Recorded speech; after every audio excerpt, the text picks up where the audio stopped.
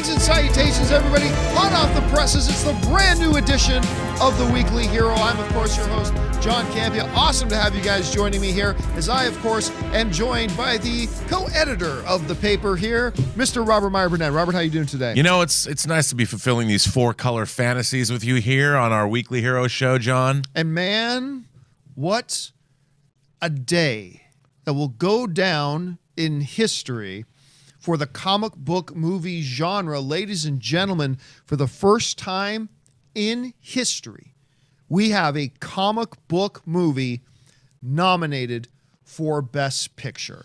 It's happened. Black Panther, of course, was nominated for Best Picture. Now, I want to make a point here, though.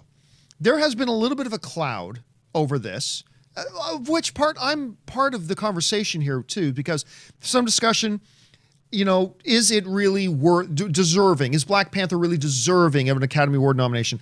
I mentioned it's the only film in the last 4 years to get a nomination for Best Picture that didn't also have at least one other major nomination in either directing, screenwriting, acting, cinematography. None. Only the second film in the last 2 years, or 10 years. Only the third film in the last 25 years to do that. There were other better comic book movies, blah, blah, blah, blah, blah. For instance, I put up a poll the other day asking you guys, what was the best comic book movie of the year? 54% of you said Avengers Infinity War. 32% of you said Spider-Man Into the Spider-Verse, and just 7 out of 10 of you said Black Panther, and 7 out of 10 of you said Aquaman. That means 7 out of every 100 only thought Black Panther was that. We've gone over that. We've talked about that ad nauseum. That's gone on in discussions. Was it the right one to pick? Blah, blah, blah, blah. But let's push that cloud aside for a second.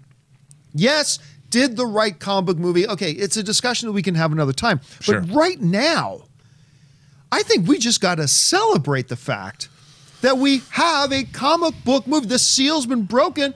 We've got a comic book movie. Has been, like last year, big advance. Logan, first comic book movie ever nominated for one of the major categories, Best Screenplay. Yep. Yay! Although it should have got nominated for Best Picture because it was the best movie of the year. Anyway, we'll put that aside for a second. This year we got it, and we can discuss and debate whether the right comic book movie got it or not. The fact is, a comic book movie did it.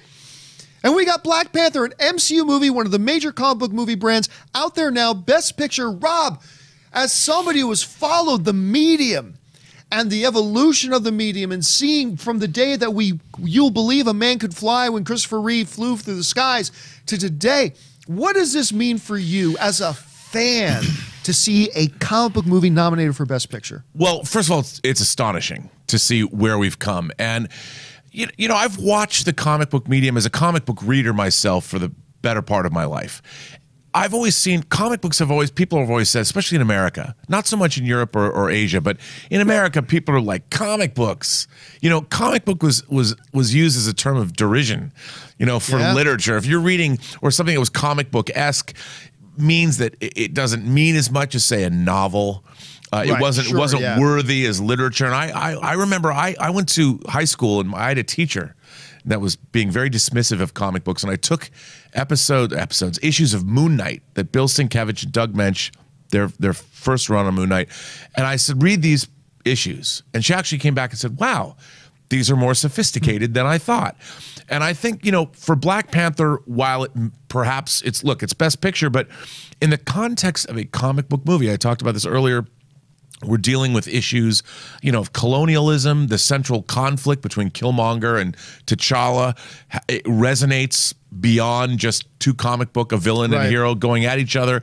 And I think the underlying themes that are contained in Black Panther are absolutely worthy of, if it wasn't a comic book movie and it was dealing with those same themes and, say, in a different way, it would absolutely be Best Picture. We just think it's funny because it's comic book related. But if you're looking at what that movie's really about, I mean, it's dealing with cultural appropriation and oppression and colonialism, and these are heady issues that are in the context of a comic book film. So I think that it's richly deserved, and it's about goddamn time, John.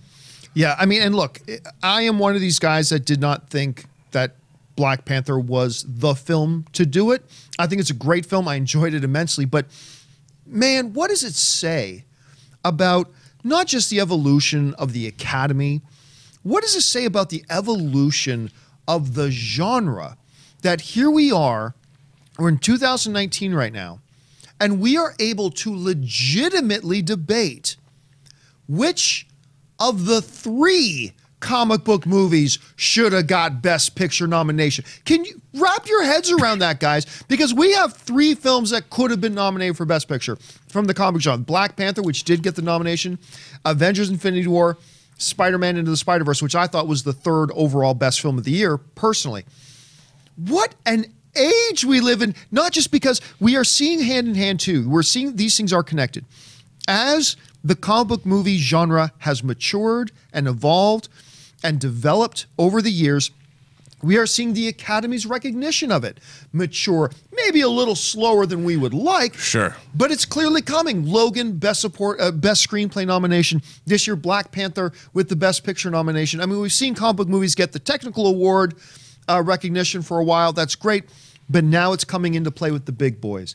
And I think it's just great that it's not just because everybody's paying attention to the Academy has recognized it. It's not just that. It's that this genre has grown and developed and has kind of gone to the next level now where we had not 1 but 3 movies that we can have legitimate discussions about which one should have gotten that Best Picture nom. It's crazy. Yeah, it's crazy. And to me, as a fan of genre cinema, whether it's science fiction, fantasy, horror, comic book related films, I've lived a life where I've seen my favorite genres marginalized by the Academy. There have been horror films like The Exorcist and A Clockwork Orange, a science fiction future shock movie. Silence of the Lambs won. That was a horror film. Yep. We saw Return of the King in 2003. At the 2004 Academy Awards. Awards. All the Lord of the Rings films get Lord of the Rings films get nominated. So it's great to see what is traditionally has been a marginalized genre, the comic book film, as far as the Academy is concerned, get this kind of recognition.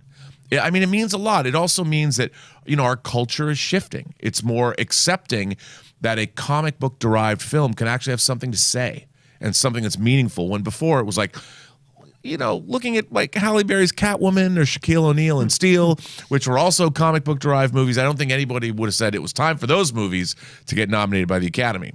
Right, because it's not just a matter that we're seeing the Academy, it's getting the recognition it never got. We're seeing this genre deserve that recognition now today that it never really got before. And that's the part that really floors me, because I'm telling you, there's so many years. Like, I don't think Black Panther was the best comic book movie of the year, but there were many, many years that it would have been the best comic book movie of the year. And I think it's just a testament to where we've come. And you know what's funny?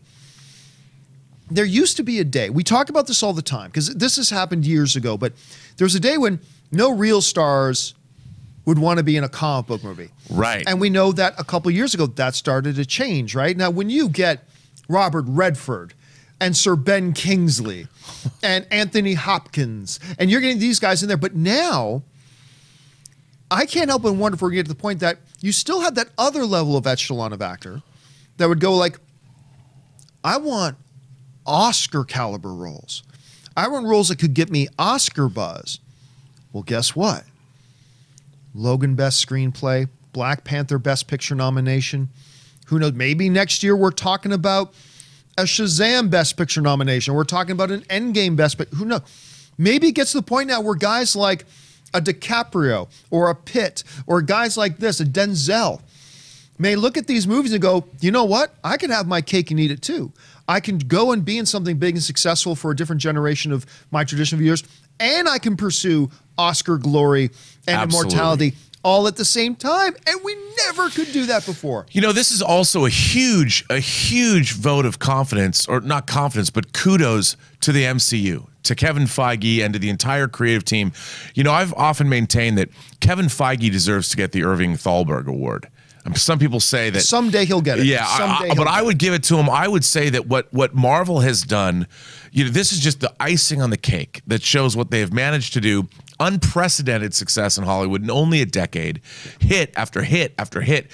What Hollywood producer has had the kind of track record that Kevin Feige has had over only a decade of time? Sure. Now, for that award, they want to put more distance between it and when they give it. Of course, it'll come. But I think that now is a perfect time. I mean, I don't think Black Panther is going to win Best Picture.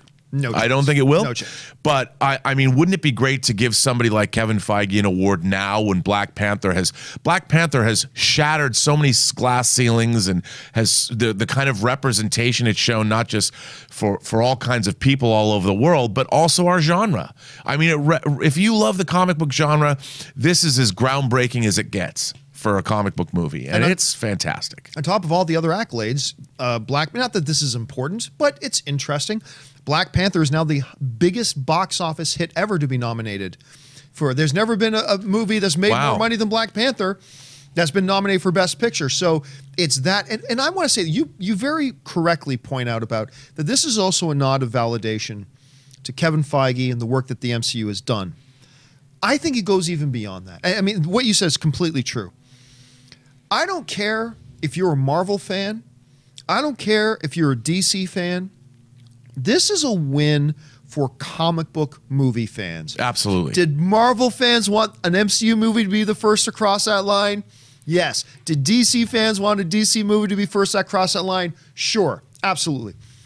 But had Aquaman gotten a nomination for Best Picture instead of Black Panther, yeah, big win for the DC fans, but I still would say this is overall, in the big picture, this is a win for fans of the genre.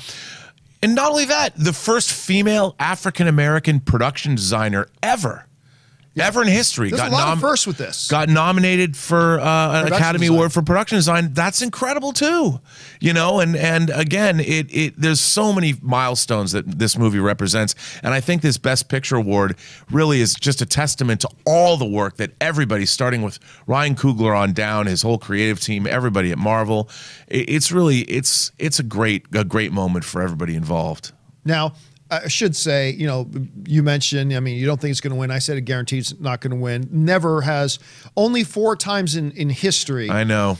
In the 5,000-year history of the Academy, has a movie won Best Picture without its director, but never in history, ever, has a movie won Best Picture that wasn't nominated for any Best Director. It wasn't nominated for Best Screenplay. It wasn't nominated for any of the acting categories. It wasn't nominated for cinematography. That's never happened. So clearly it's not going to win Best Picture, and that's fine. That's the next milestone that comic book movies have to cross. But we're here now, and it's so weird to wrap your mind around that. A comic book movie has been nominated for Best Picture. And again, I think we can have the debate and the discussion over the coming weeks and months about whether it was the right comic book movie to get that nomination. Sure. Did Logan deserve to get it? Yes. We can make the argument, though, going all the way back, that maybe The Dark Knight should have got a nomination, although The Dark Knight came out in a year when there was only 5 nominees. So that's a little bit different. Put all that aside today. A comic book movie, a great comic book movie, is getting recognized by the Academy as one of the best of the year. And that is a day that I think a lot of fans never thought we would see. I think a lot of commentators and pundits we knew would come someday, but the day we're all pulling out our false teeth and grabbing our canes before we go. But here it is. And that, I think this blows the doors open now for where we can go from here. You know where I would like to see? I want Disneyland to open Wakanda. A Wakanda world? I want just Wakanda, the land of Wakanda. They've got the Guardians of the Galaxy ride. Open Wakanda. I want to see my sci-fi Afrofuturism. I want to be able to go to Wakanda. I want kids could join the Dora Milaje, you know, and you get to go meet Shiri and all that. Come on. Disneyland, make Wakanda. Because right now they got that Jedi training thing where you can bring your kid and they'll have Jedis come out and teach your kid how to use. What if they had that Dora Milaje training center? It would be awesome. Girl can go up and have somebody dressed like Danny and and you could buy that costume for kids. Come on, man, Wakanda, just Wakanda, not Wakanda Land, just Wakanda. So you know what, guys? Look, again, I'm one of the foremost voices. I didn't think Black Panther deserved it. I thought it should have been something. Okay, fine, that's great, but let's put all that aside between now and the end of February. Right. And just revel in this. And it's not like Black Panther was some piece of crap movie. It is a great movie. Right. So let's just all rally around this. DC fan, Marvel fan alike, let's just rally around this and celebrate this. And you know what? Look, let's just adjust your expectation. It's not going to win. But that's fine.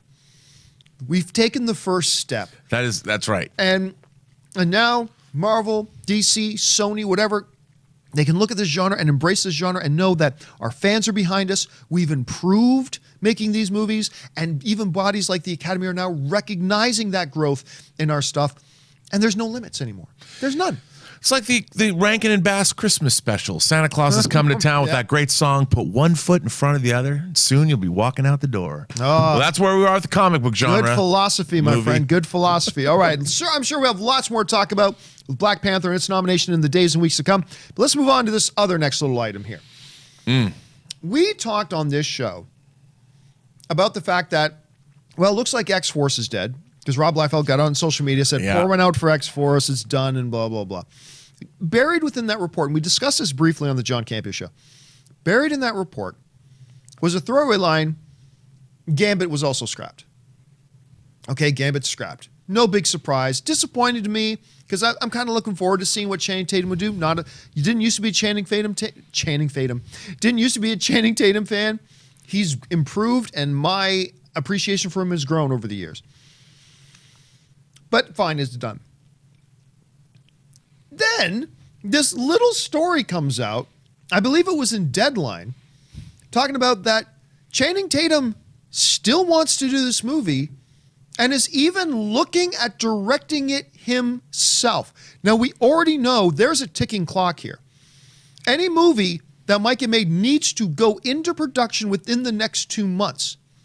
So there's a couple of things for us to look at here, Rob. Number one, what do we even think about Gambit getting made in the first place? Number two, what do we think about a Channing Tatum directing a Gambit movie? And then number three, have they actually been doing work on this thing where it is conceivable that they could actually go into production within the next 2 months? Or are 2 months going to come and go and we'll just realize that line, that report really, maybe there was some merit to it, but it couldn't turn it. Where are we at with this thing, do you think? Look, this Gambit movie has been in pre-production or in one state or another for a very long time. Years and years. There's probably been a lot of work that's been done. There's probably a lot of, whether it's pre-production work, if they have the need, and I can see this happening. I mean, if there's enough, if it's been previs, there's probably not a lot of huge visual effects in a Gambit movie. I can't imagine. It's probably far more character-based, like Logan was. Yeah. There was still visual effects, but definitely much more grounded and down to earth than, say, Apocalypse. Right.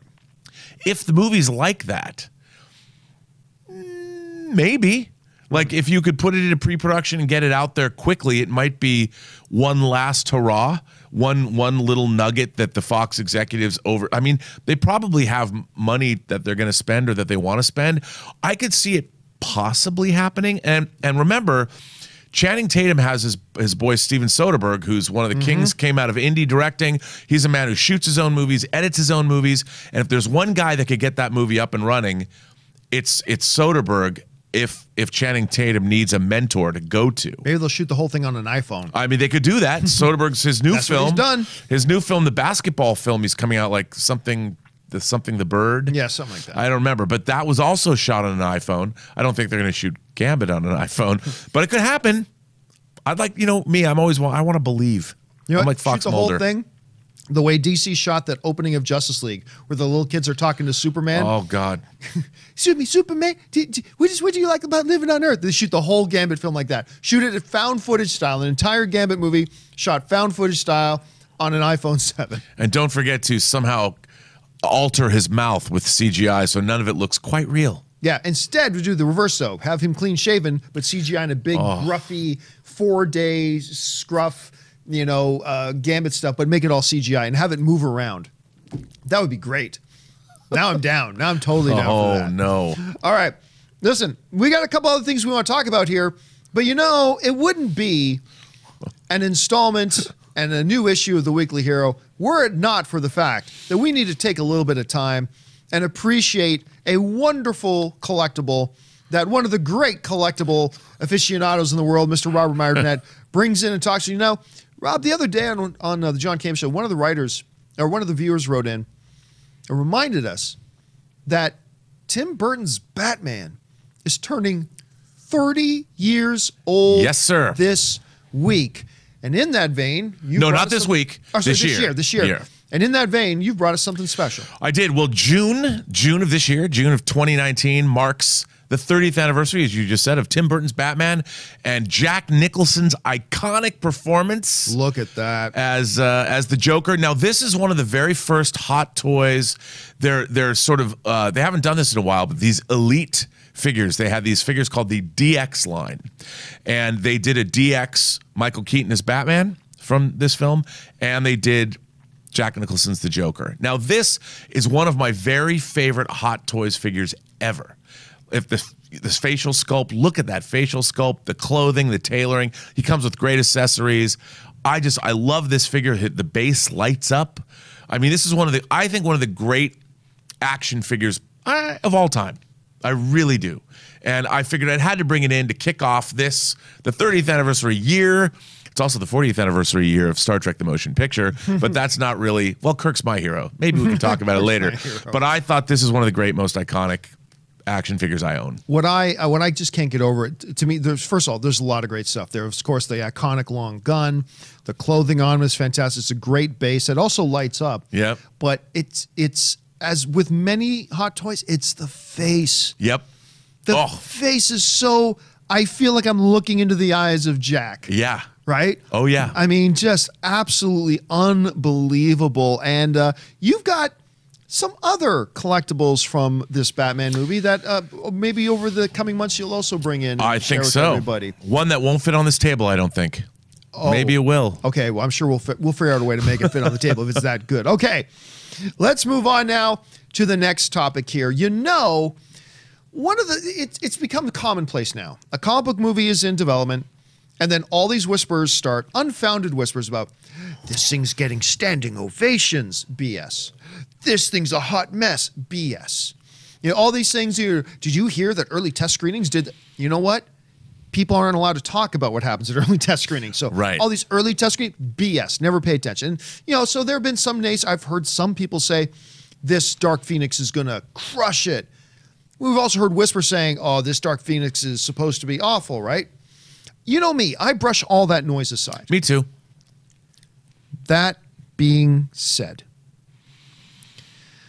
and you know I've got a lot of hope for this X-Men movie, even though I did not like X-Men Apocalypse. Did not like that film. I love the cast, and this is one of the greatest, most iconic X-Men storylines ever. Yeah. Well, they didn't really do anything with the story. They didn't do Age of Apocalypse at all, which is what I was really hoping for. But I still contend I have high hopes. The trailer came out. People complained about it, but I didn't mind it. I kind of liked the trailer. I kind of liked it too. So that's what makes this so hard to say. I talked to somebody earlier this week. Now, I got no details, nor did I ask for them. I said, don't tell me anything about it. Just good or not. And this person I talked to, who I know has seen the film, just said 2 words to me. It's terrible. And at that, my heart sank. Now, let me be clear here. I have not seen the film. I'm not saying it's terrible. I might watch it and think it's the greatest thing I've ever seen. I also had people I know tell me Bohemian Rhapsody isn't that good. And I went to watch Bohemian Rhapsody and I freaking loved it. So take that with a giant grain of salt. But I just actually talked to someone who actually saw the film and just said to me, it's terrible. Have you been hearing anything about Dark Phoenix? It's funny you say that. Uh-oh.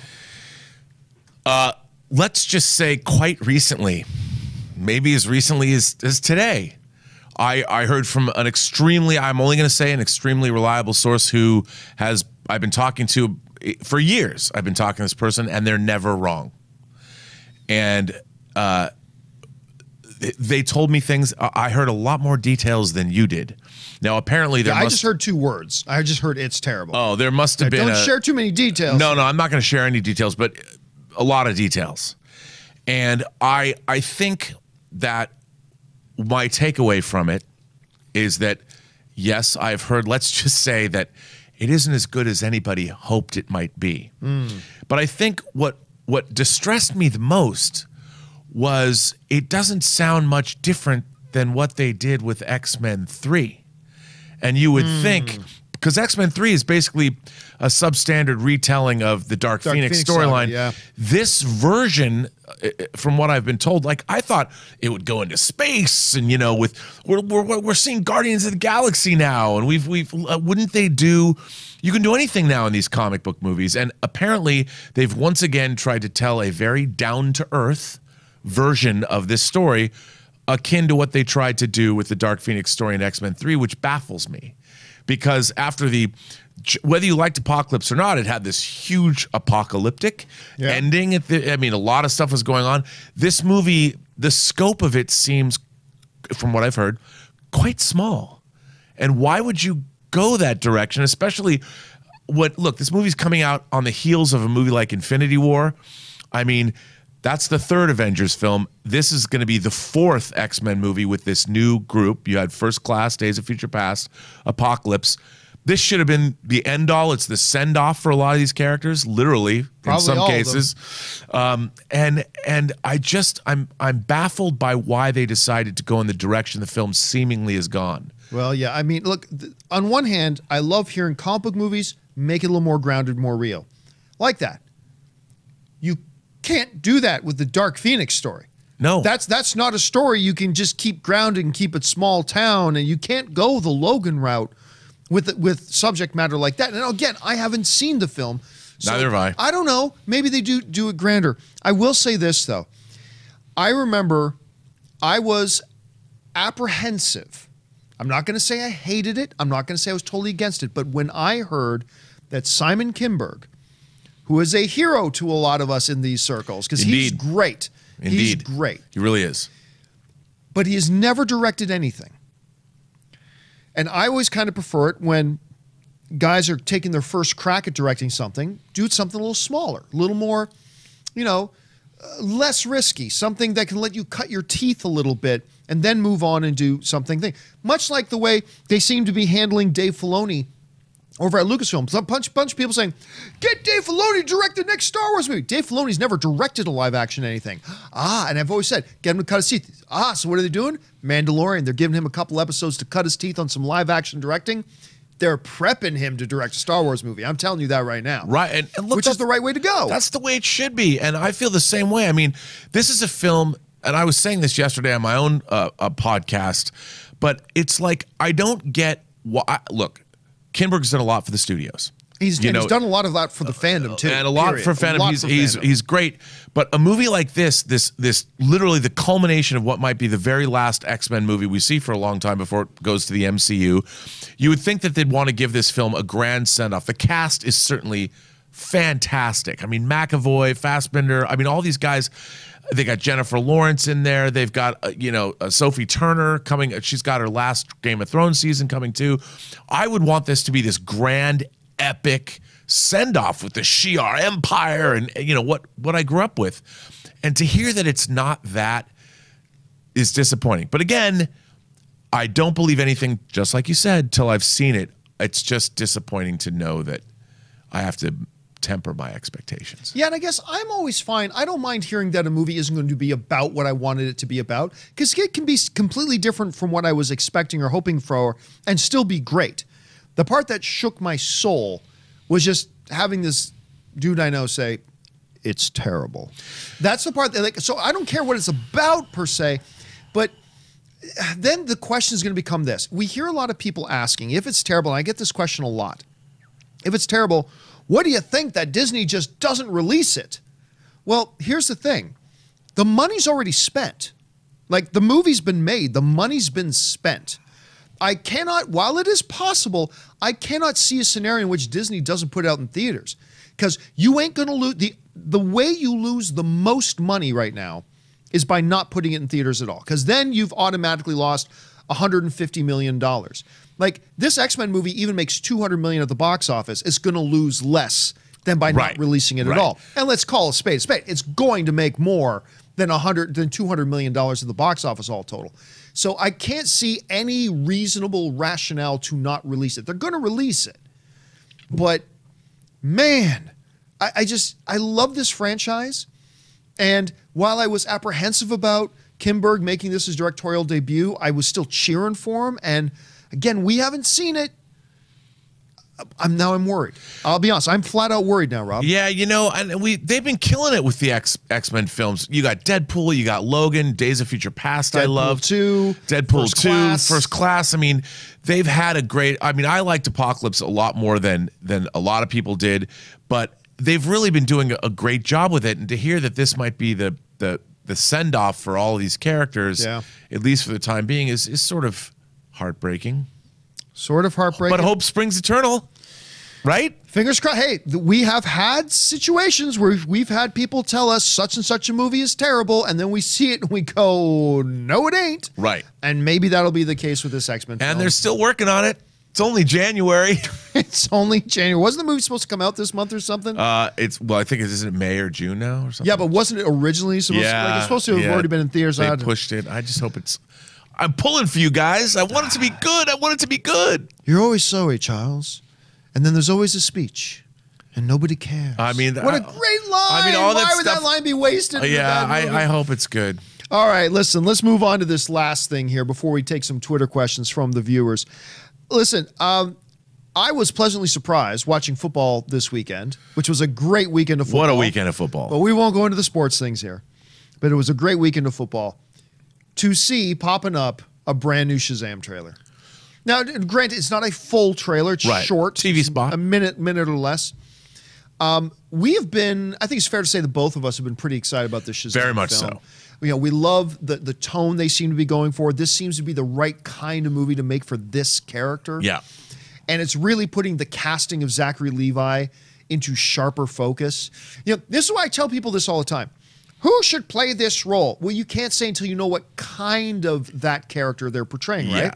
So I think when a lot of people first heard Zachary Levi is going to play Shazam, a lot of people went, wait, what? Chuck? And I'm like, wait a minute. I think this gives forget the Shazam you're envisioning. Let's see what Shazam it is they're making. And now that we're seeing these trailers, we're going, oh, that's why they got Zach. He's perfect. For this kind of movie. New trailer came out. We talked about it already, but let's just gush about it a little bit more because you and I both love this trailer. You know, we keep talking about the elements, how it's the big version of superhero movies. You know, the movie big, the Tom Hanks big. Yeah. And we really saw a lot of that. You know, your best friend and you are shopping for a lair now. Yep. You know, and it's going to get beer, your best beer. Your finest beer, finest please. beer. I mean, it's not like they're going to a liquor store. You know, they're going to a 7-Eleven.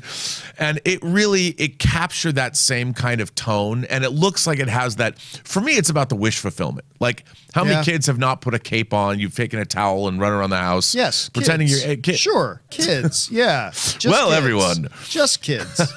I think that in this new TV spot, we got to see a few things.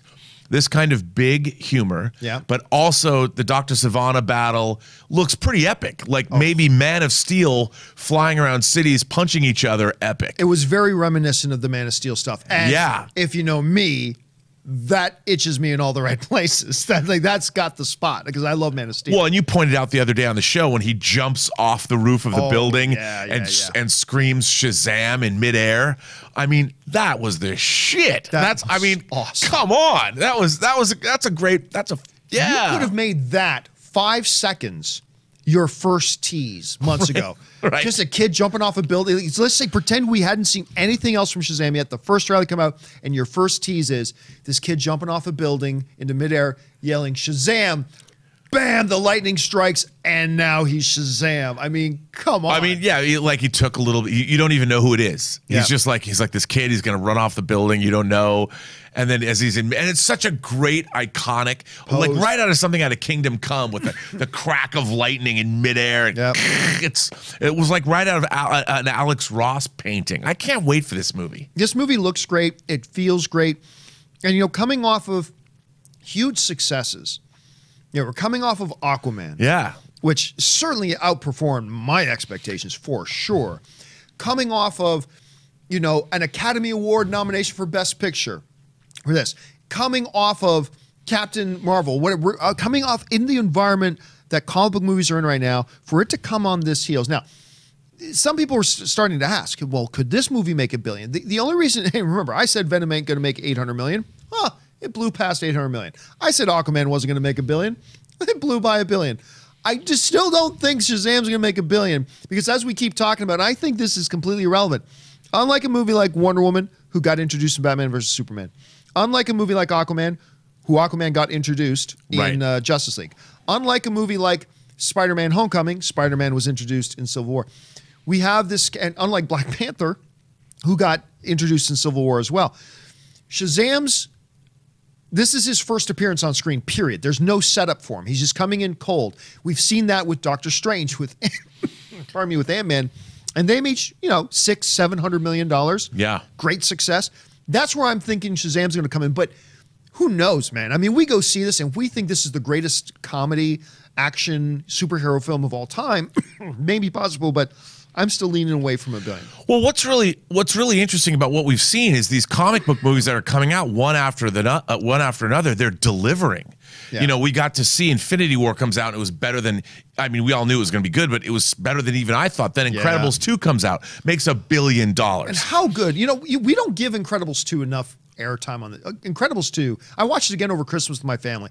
It's so freaking good. You got Incredibles 2 coming out. Then you have, of course, Aquaman coming out at the end of the year. You have Spider-Man Into the Spider-Verse. Now we have Captain Marvel coming. We've got Shazam coming. I mean, comic book movies, forget their genre. They're just delivering entertainment. And isn't that what we go to the movies for? And this is an exciting time. Black Panther, setting the table for 2019. Yeah. We got Avengers Endgame coming. These comic book movies are bringing the fun.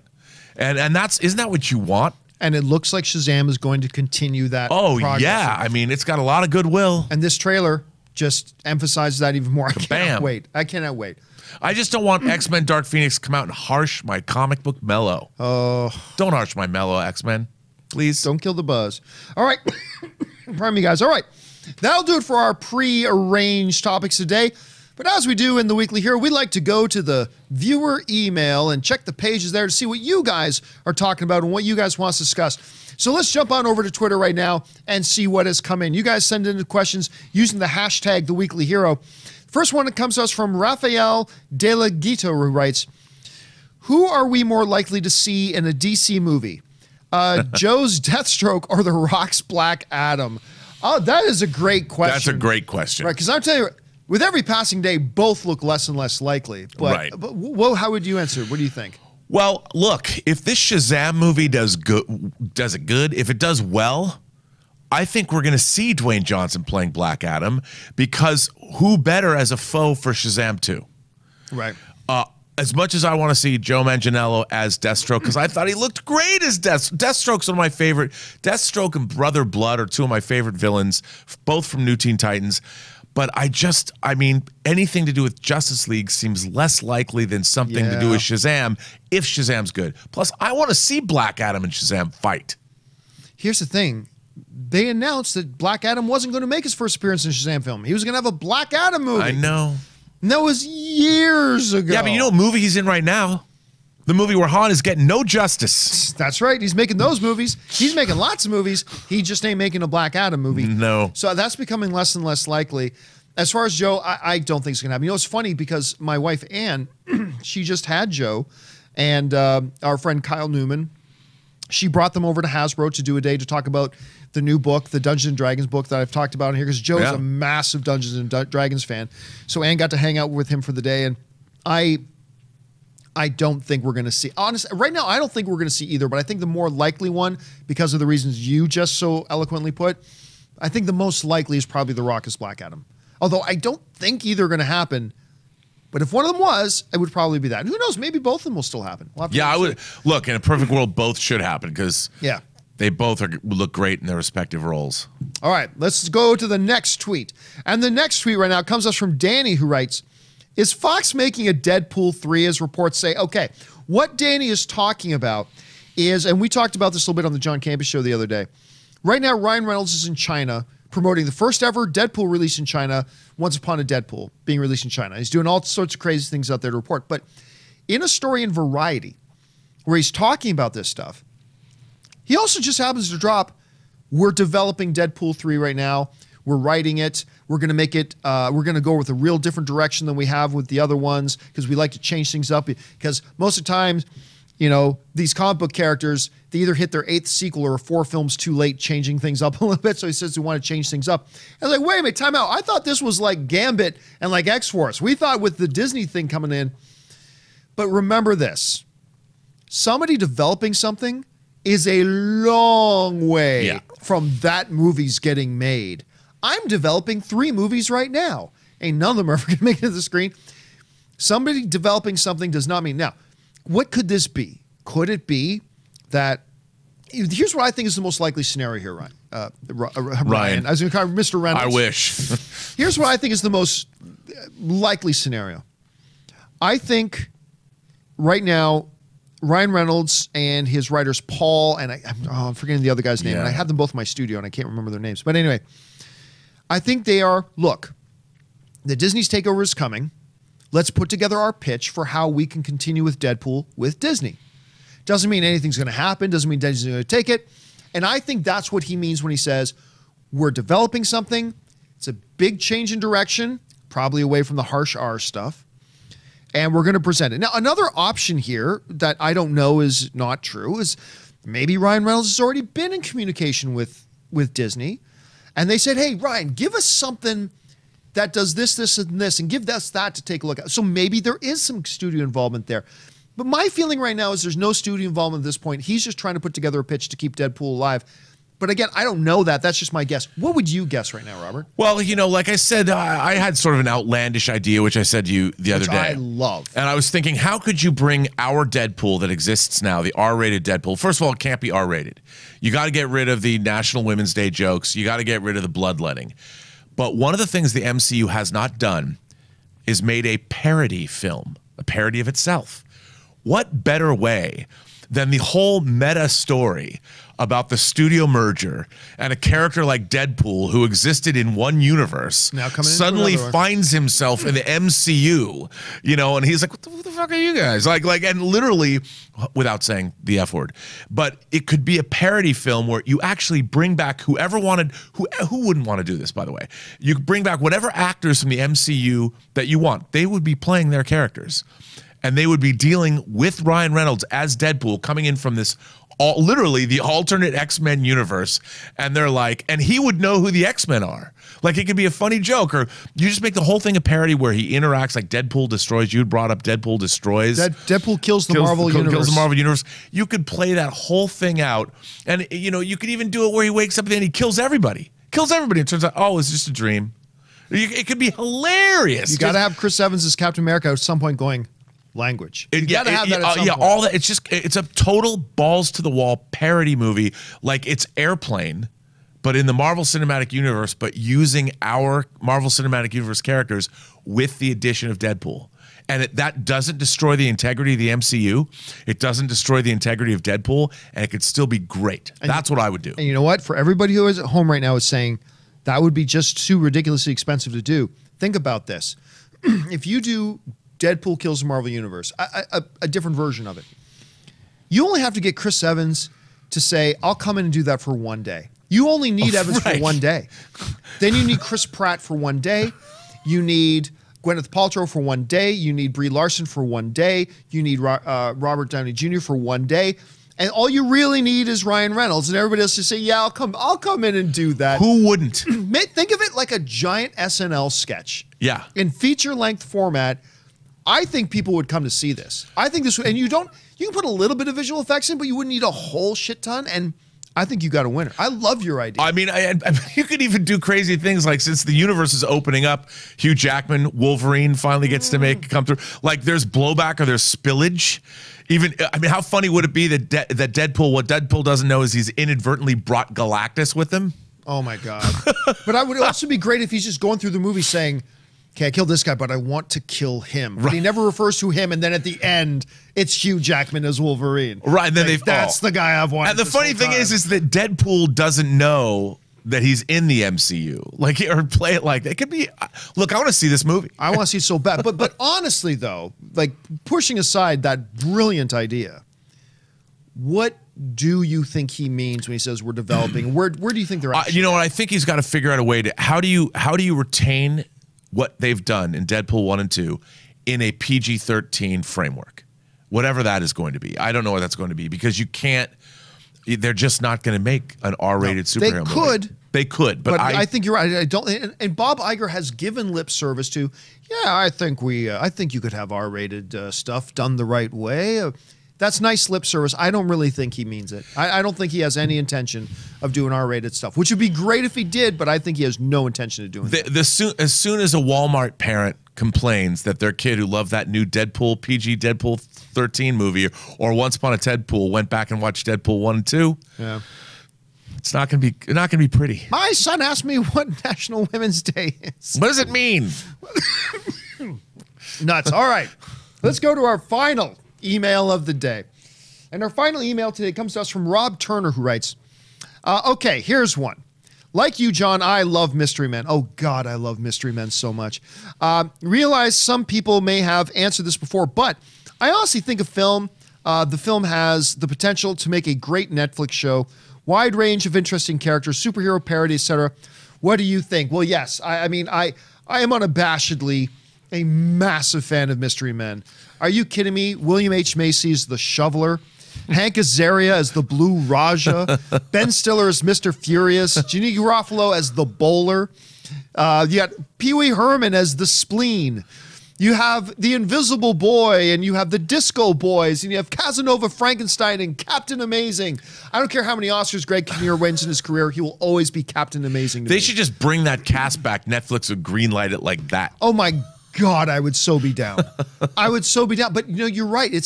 I'm not usually the type of guy who goes, what about taking this movie and turning it into a TV show? I'm like, no, I prefer my movies. But Mystery Men is something that would work great as a 12-episode HBO series. I think it would work amazingly well. So I'd be down. Now, if I remember correct, you're not a big fan of Mystery Men, right? You know what? I don't love it. Oh, God, I love it. I don't love it. Much. I know some people do. It just didn't really work for me. However, I liked all the elements of it, but as a film, it just didn't. I remember, you know what, to tell you honestly, I've watched it once. I saw it in the theater. I went to actually a press screening of it. That's the last I ever saw of it, but it makes me want to go back and watch it again. You know what we got to do sometime? Here's the thing. Ashley Whalen, who is a new assistant around here and who appears on the John Campea Show, she was telling us the other day she's never seen Deadpool. Right.